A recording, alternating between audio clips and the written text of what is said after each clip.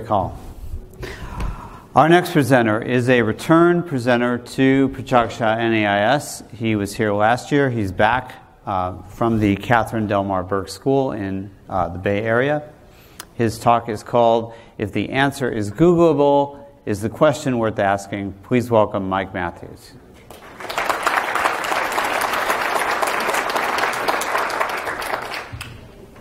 Thank you.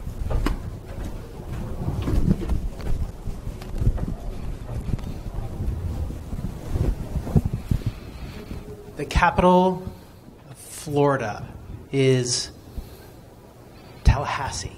Yep. North Carolina is Columbia. No, that's not right. North Carolina is Raleigh. North Carolina, Raleigh. Got it. Wait, why do we have to learn this?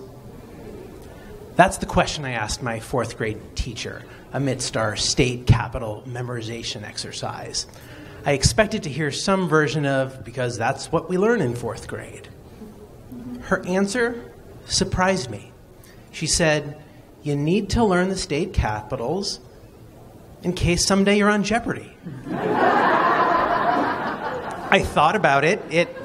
That made sense. It would be cool to be on Jeopardy, and so back to the flashcards I went. State capitals were just the beginning. I had flashcards for everything. I had flashcards for the names of polygons. I had flashcards for the names of the bones in the human body. Flashcards for Spanish weather vocabulary. I even had a flashcard for every element in the periodic table. Years later, many of the facts that made it from my flashcards into my short-term memory have since escaped me, and I never made it on Jeopardy. Instead, I found myself in my own classroom teaching middle school science, a discipline in which there's an ever-growing list of facts that one could memorize. A few things in the world changed that made me rethink what I was teaching and what I was asking my students to do. Google, widespread internet access, and the ability to look for an answer on Google virtually anywhere. What are the names of the bones in my forearm? When was californium discovered? I Googled those yesterday. In 17 seconds, I had answers to both, and the only thing that slowed me down was my typing. With answers such a quick search away, is the trivia that I learned from my flashcards now trivial? To ask that another way, if the answer is Googleable, is the question worth asking? To answer that question, I find myself reflecting on my time as a student and as a teacher, thinking about the most engaging, the most captivating, the biggest aha moments. They weren't moments related to discrete facts. Instead, they were moments where ideas came together, where I was able to see connections between ideas, moments of understanding. You see, though, it's not that the facts don't matter. In fact, they do. But facts become relevant. They gain and acquire meaning in the context of understanding.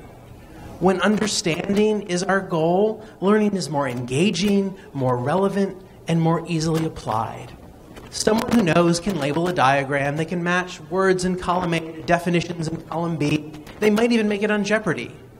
Someone who understands can apply what they know in new contexts, in new situations, and for new purposes. I decided to rethink what I was teaching in my science classroom, starting with my transfer unit. It was a unit where I wanted to shift away from definitions, and one where I wanted the end game to be students understanding that moves put the microphone back on the stand through systems. Small and large, near and far. I showed a video of a lava lamp as the quiz at the end of the unit. A student immediately raised her hand. She said, "But Mr. Matthews, you didn't teach us about lava lamps." That was the point exactly. Understanding is future-oriented. Imagine that student down the road.